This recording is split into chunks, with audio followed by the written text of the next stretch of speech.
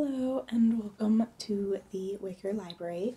My name is Aaliyah, so happy to have you here with us today.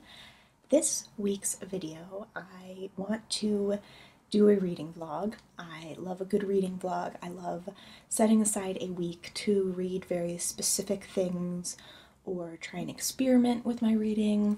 But for this week, I want to be reading only books that were adapted into Studio Ghibli films. And I'm going to also be using it as an excuse to rewatch a bunch of Studio Ghibli films, and I'm really excited. I have a few books that I own that I know were adapted or really inspired Miyazaki specifically in creating his films, but I also have a few that are on their way from the library. So without further ado, let's get into the TBR because I'm so excited to read these books and I just want to start already. And we are going to be starting with Kiki's Delivery Service. This book is written by Eiko Kadono and it is translated from Japanese by Emily Balistrieri. And it's a beautifully illustrated middle grade story following Kiki, who is a young witch who is going out on her own for the first time, and she starts a delivery service with her cat, Gigi. And this is one of my favorite films of all time, and I only recently discovered that it was a book first, and just look at this cover. I saw it in the UK while I was over there and I knew I had to snatch it up. So I am going to be reading this first, and I'm probably going to be reading this very quickly. It's not very long and it is a children's book, so I'm just so excited. I think this is going to be very warm and comforting, and then I'm going to be rewatching Kiki's Delivery Service right after this. The next book that I have on my TBR that I do own is How Do You Live? By Genzaburō Yoshino, and this one is translated as well, and it is translated by Bruno Navasky, and I'm very excited to read this. I hear it was more of an inspiration for The Boy and the Heron, the recent Miyazaki film, and I know it's going to be rather sad. I think it is an older book. I think it was published in the 1930s, and yeah, I'm really excited to get into this. I think it's going to be a bit sadder, a bit slower paced, so I'm not going to start off the vlog with it, but I'm definitely going to read it, and then I'm going to be rewatching The Boy and the Heron. Finally, I watched that when it first came out and absolutely adored it, and it's a movie that you finish and really want to rewatch because you're going to be able to pick up so many things that you didn't the first time watching, so I'm really excited to have that excuse to rewatch it. The other two books that I want to read are from the library. The first one is The Borrowers. The Borrowers is a story about these little people who are living in this human house borrowing all these different things, and it was the inspiration for The Secret Life of Arrietty, and I'm really excited to read it. I'm really excited to rewatch Arrietty, and yeah, so that one I have the ebook of already, so I will be getting into that at one point this week. And the final book I want to read, and I also forgot the author of it because it's not in front of me right here, is The House with Chicken Legs, I think is the title. And this I'm going to be reading instead of the book Howl's Moving Castle, because I've already read Howl's Moving Castle. I thought it was fine. I would one day want to reread it, but I don't really want to reread it for this vlog. But I saw the cover for The House with Chicken Legs, and it reminded me so much of Howl's Moving Castle, and it's this middle grade story about some sorcery and these other worlds and this house with chicken legs, and I thought it was a perfect substitute for Howl's Moving Castle so that I can rewatch Howl's Moving Castle, the film.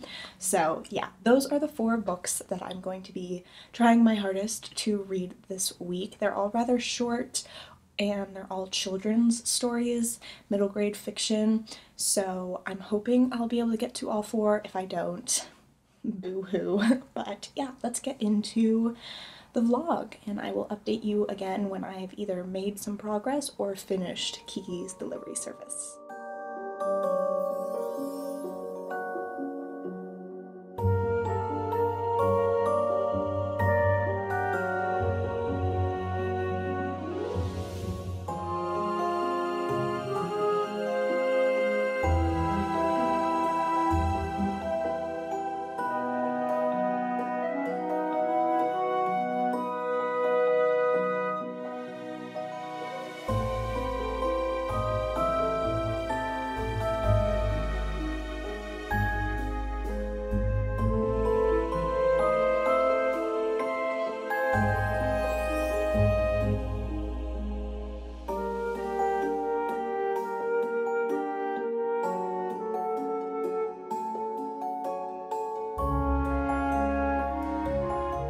Hello, so we are back with some updates.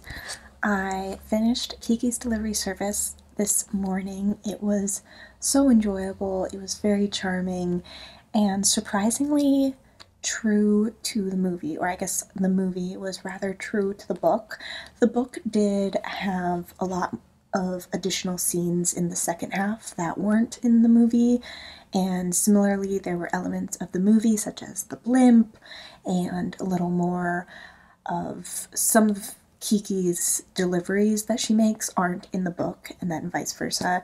There is a lot of content in this that you don't see in the movie, but I will say I did enjoy the movie more. I think Studio Ghibli films are often a rare example of sometimes enjoying a film better than the book, but this was still very enjoyable. And if you are an enjoyer of Kiki's Delivery Service, the film, I highly recommend checking this out. The illustrations were also really endearing, really wonderful. And not only is the story very similar and very charming again and endearing and enjoyable, but the characters are rather true to the way they're portrayed in the film. And I will say one thing that kept me from, I think, enjoying this as much as the film was the way that the characters reappear in the film. I think there is more of a continuity with, characters coming back and relationships actually being formed over time. And there was much more osono in the movie than in the book.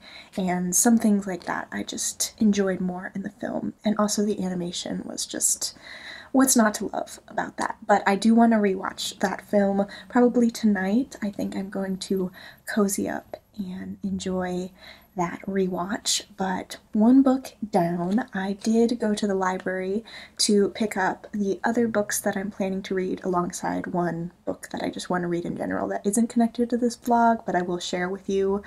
Before I do that though, I do want to share that I am reading How Do You Live now. Oh my goodness. I think 40 pages in? Yeah, 44 pages into this. I'm loving it so much. I just really enjoy the tone of this. It is rather serious and reflective, but I don't know, there's something just so intriguing about this story, and the story has just grabbed me, and the characters are already so warm, and I'm just so intrigued by all of their dynamics with one another. And there's going to be a lot of familial dynamics, specifically between this young boy and his great uncle, technically, I think. And yeah, it's just my cup of tea so far. It's so much fun. Fun isn't necessarily the right word for it, but it's very readable. It is very enjoyable so far. And I started it at the library, which was really nice. I liked sitting down in one of the comfy sofas that they have in the reading room and just reading for an hour or two. But as for the books I picked up 3 books while at the library. The first one is The House with Chicken Legs. This cover is the US cover, and I'm not personally a fan of it. I really prefer the UK cover of it, but it's fine. I am really excited about this. It is a story that follows a girl who is the granddaughter, I believe, of Baba Yaga. That's all I need to know, and I think it's going to hopefully give a little bit of the whimsy and magic that Howl's Moving Castle had. Do note that this has nothing to do with Howl's Moving Castle. I don't even know for sure if it was inspired or anything like that. I think it's completely separate, but I figured I would read it for this video because I wanted to read it anyway. The next book I got, I already talked about as well, but it is The Borrowers, and this inspired Arrietty. I had the Kindle edition of it, but it has illustrations, and I really wanted to read it physically, so I picked it up because it was already at the library. They had a copy. Yeah, I'm really excited about this one. I think it's going to be quick. I might pick it up at the same time as reading How Do You Live, just because How Do You Live is very slow and melodical, and I think this would be a different pace if I want to quicken the pace. The final book I picked up has nothing to do with this vlog. I don't even think I'll be reading it in this vlog, but it is the first volume of Delicious in Dungeon by Ryoko Kui, and this I keep seeing all over Netflix because it was turned into an anime, but I had already wanted to read the manga. It's about these people who have to cook and kill these monsters in this dungeon, and there's like all these different little recipes, and the illustrations look really fun, and it just seems very cozy and a good time. So yeah, I want to read this before trying out the anime, which I hear is really good, so that hold came in today. But those are the updates so far. Kiki's delivery service was a very nice time. I gave it 3 stars in the end, and I would highly recommend it. I am excited to rewatch the film, and yeah, I'm going to continue on with these books. Tomorrow also looks good. Skies and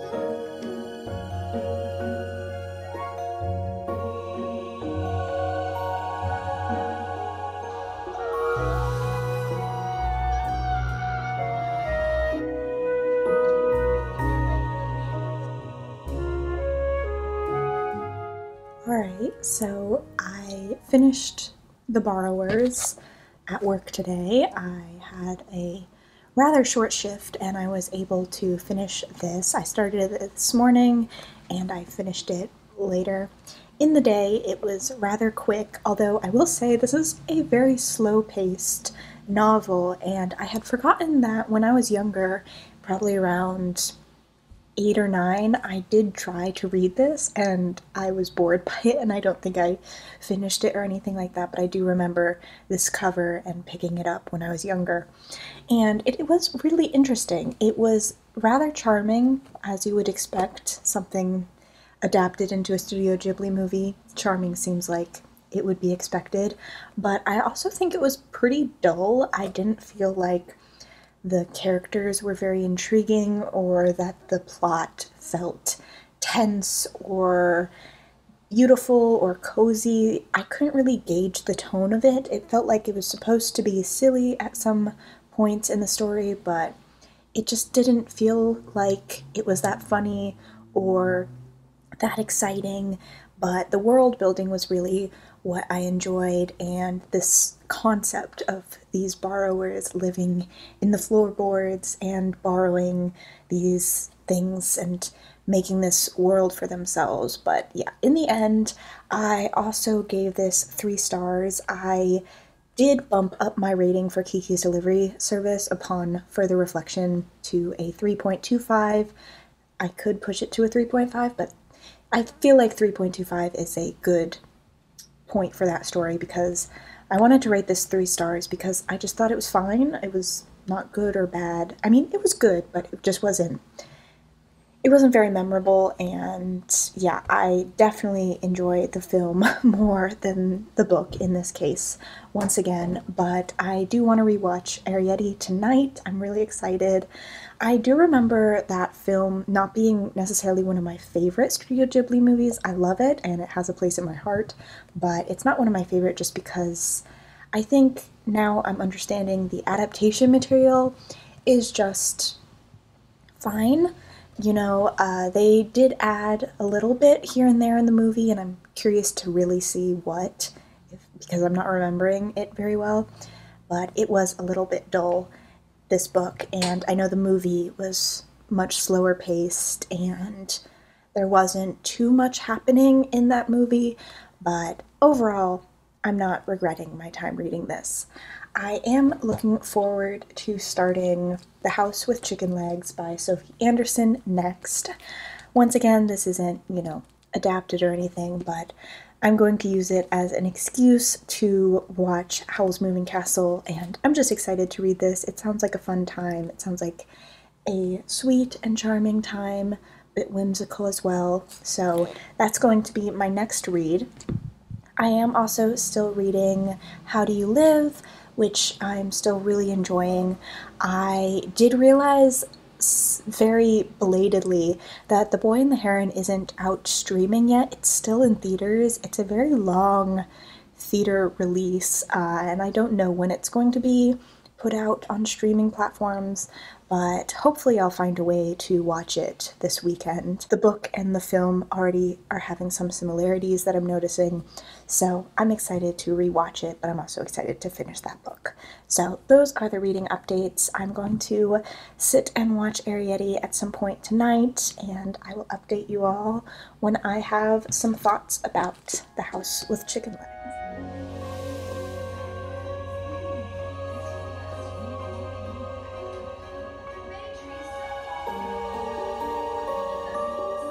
So I have a few updates for you. The first one is I have chosen to DNF this book, The House with Chicken Legs. The writing style is not my thing at all. It is incredibly repetitive, and when I say this, I don't want someone to be like, oh, well, it's a children's book, like it's going to be more repetitive. I understand that, but when the same information is being told to you several times per page, and it's all things that could be shown to a child, which they'd understand, but could be shown and is instead told to you again and again and again, that's a writing thing that I don't enjoy. And in this book, I got about 40 pages in before I just couldn't take it anymore. There is this main character, and her main personality, so far at least, is that she wants to play with the living children, and she's grown up around the dead, and she just wants to make a living friend. And okay, that I understand, that's interesting. Why are we told that every page? Every page, it's like, in case you forgot, I've never grown up around living children. In case you forgot, I wish I wasn't homeschooled. Oh, I wish I could go to school. Things like this are just hammered over your head again and again, and I couldn't take it. So I have decided to DNF this book, and I have decided to do what I should have done earlier and just reread Howl's Moving Castle by Diana Wynne Jones. I enjoyed this book the first time I read it, but I read it when I was early high school, and I think I'm a different reader now, and I think I would actually enjoy it even more now upon a reread. So I don't know why I didn't just do this in the beginning. I think I just wanted an excuse to try that book, but it did not work out for me. So I do want to pick up the audiobook of Howl's Moving Castle. I did this morning, and I really enjoyed the narrator, and I've been meaning to pick up an audiobook, so I'm going to enjoy that. It is a very rainy day today, and I have work, but I have the closing shift, so I have all of morning to read and technically do a little bit of homework, but we'll see if I actually get around to doing that. But I did also watch Arrietty again. I love that movie. And I realize why I like it so much more than reading The Borrowers. It's because they added these plot points that are so much more engaging and interesting. Like in The Borrowers, the mother never gets captured or anything, and the friendship between Arrietty and the boy is much more vague and uninteresting in my opinion, and in the show it's just so beautiful. And yeah, they made some changes in the movie that I just love. So yeah, I really enjoyed rewatching that movie, and I'm excited to continue this vlog. I have also been reading more of How Do You Live, of course. I'm like Okay, I'm not that far into it, but I'm reading it before bed, and I have, including today, 3 more days of this reading vlog before I want to try and have it edited and posted. So I think I'm going to be able to finish Howl's Moving Castle and this one in 3 days. We'll see if I manage that. But this, I don't want to jinx it, but this is feeling like a 5-star, or at the very least a 4-star. It is just everything I've been wanting and needing in a book. It is very lyrical and slow moving, but it is also just so reflective and fascinating and really lovable so far, and I'm just having such a good time with it. So those are the reading updates. A DNF, but you know, it is replaced with a book I'm sure some people wanted to see me read anyway in this video, so I'm reading it now.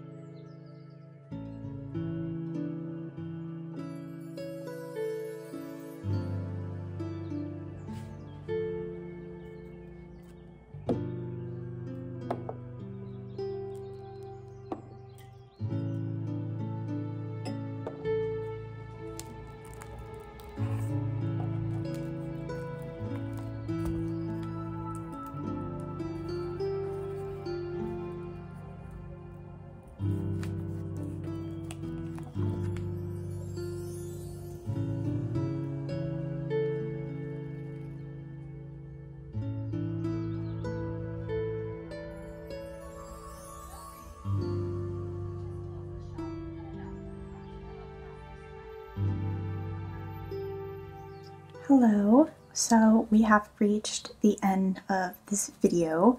I also just finished Howl's Moving Castle by Diana Wynne Jones, and I went back and forth on my rating and enjoyment of this book. There were so many elements I really loved. I loved Sophie's character. I think she is so relatable to me. She is one of those fictional characters that I'm just like, you are me. And I really love that. And I also really enjoy the tone and the humor of that book. I think I really should take that as a sign to read more from this author. And there's several series of her and other books from her that just really sound up my alley, and she does a lot in the cozy fantasy genre, which is one of my favorite genres, so I do like her writing style and her characterization a lot. I will say the plot of Howl's Moving Castle, the book, is just very difficult to stay engaged with. There is a point halfway through that I just start to lose interest in, and I think it has to do with either the length of the book or something like that. But the middle always, even on my first read of this, really drags for me, but I really love the beginning of it, and I really love the character dynamics and the way Sophie interacts and just interacts with the world, really. And the ending I find fine. It's, you know, it's an ending and I don't really have any thoughts about it. It is very rushed, which I know is a pretty common critique of that book.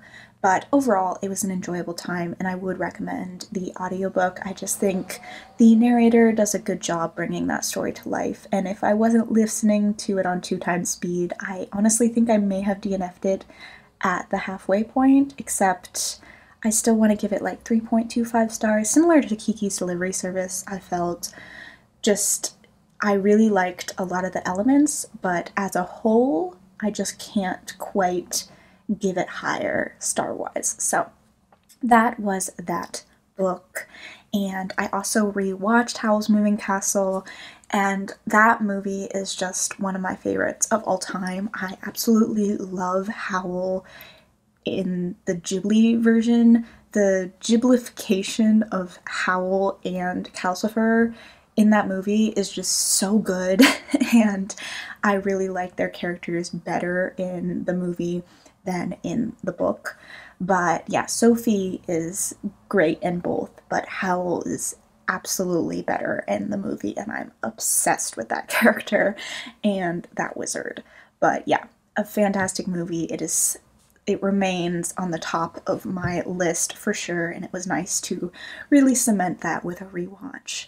As for this book, I am almost finished with it. I am having a fantastic time. It is definitely a favorite of this vlog, and I would highly recommend anyone pick it up, but also fans of Studio Ghibli. This is one where I find it really fun and interesting because it's not necessarily The Boy and the Heron in book form, such as, you know, Kiki's Delivery Service was definitely the most like its Studio Ghibli adaptation.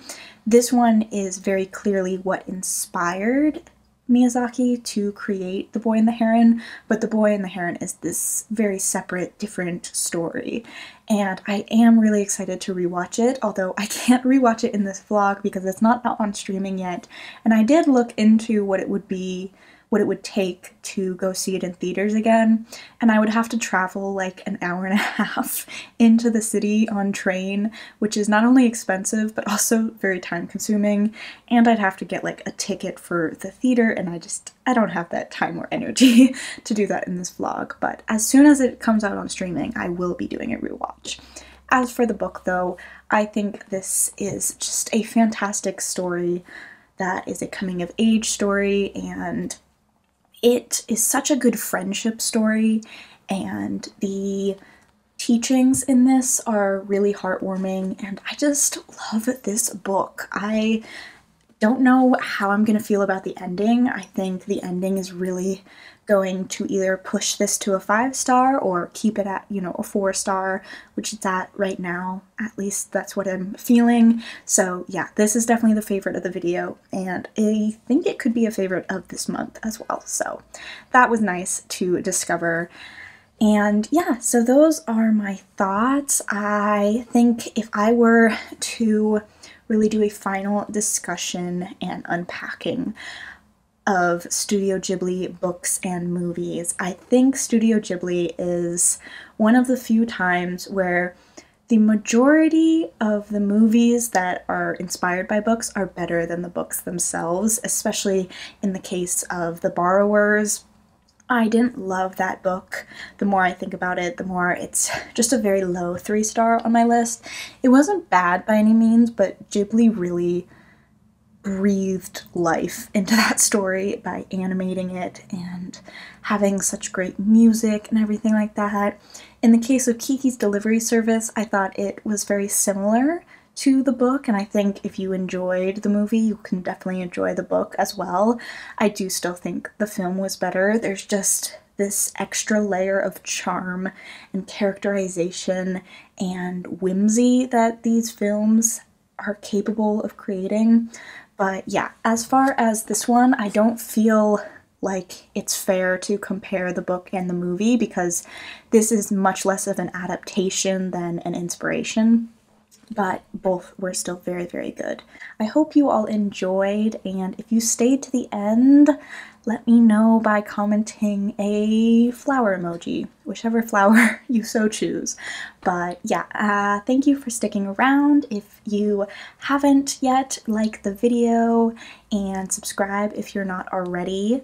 Become a part of the Wicker Library. We have a good time here.